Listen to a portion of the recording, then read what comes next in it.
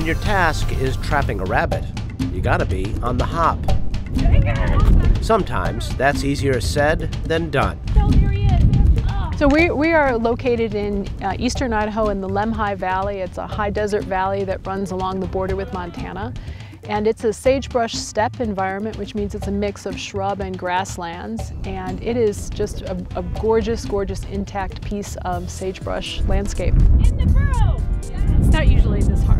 With support from the National Science Foundation, mammalian ecologist Janet Racklow with the University of Idaho and a team want to understand this critical habitat from the perspective of a small but important long-term resident, the pygmy rabbit. Today, they're trapping and collaring. There we go, pit tag. Our hope is that our research can contribute to not just an understanding of rabbits, but also an understanding of how this system functions, so that for the long term, we can have this system on the landscape in a healthy condition.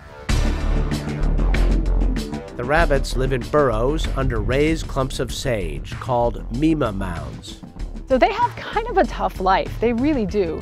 They have a large number of predators, aerial predators, so birds, there are mammals, the badgers, weasels, coyotes, just about everything eats pygmy rabbits. So hiding, putting themselves in places where they're close to burrows where they can quickly escape from predators, that's really important.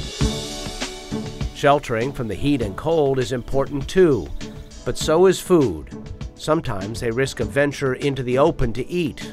Lisa Shipley is a foraging ecologist with Washington State University. Especially in the winter, it might eat 99% of its diet in sagebrush. It's very nutritious, it has a lot of protein in it, but it also has a lot of toxic chemicals. It's the only mammal that can eat sagebrush for a virtually exclusively its diet. Using tracking data from the collars and imagery from unmanned aerial vehicles, the team generates maps that show where and when the rabbits spend their time, in burrows, under the sagebrush, and out in the open. Maps like these can tell them a lot about how the rabbits use and ultimately shape the landscape around them. They have to make choices all the time. So they can choose to forage in an area that has high quality forage, but it might be more risky, or forage in an area that's out in the open, but then they're in the sun and they overheat fairly rapidly. So all of the time they're making trade-offs between places that are safe, places that are comfortable, places that are good to eat.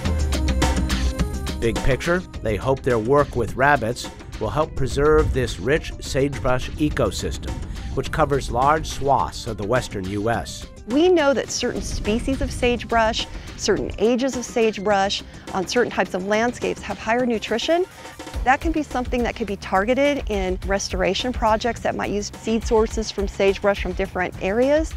So what we would like to do is to understand habitat quality so that we can work with land managers to help with, for example, restoration. There are very large fires that have occurred in several of the western states in sagebrush environments, and there's a lot of energy and time that's going into trying to restore the habitat so that it's suitable for wildlife as well as domestic livestock, and we need to know how should we restore this environment.